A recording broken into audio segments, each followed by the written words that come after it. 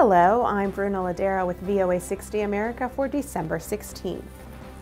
Authorities are searching for Bradley William Stone, an Iraqi war veteran, in the shooting deaths of 6 family members near Philadelphia, Pennsylvania. Stone is the prime suspect in a Monday shooting rampage at 3 homes.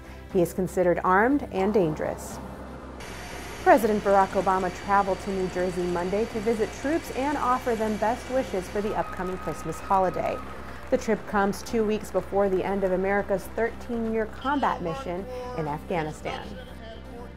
The largest Native American tribe in the American Southwest has bought back 7 sacred masks at a Paris auction house after failing to stop the contested sale. The Navajo Nation, the U.S. Embassy to France, and Arizona's Congressional delegation had asked the auction house to stop the sale to determine if the goods were stolen. That's all for today. Thanks for watching.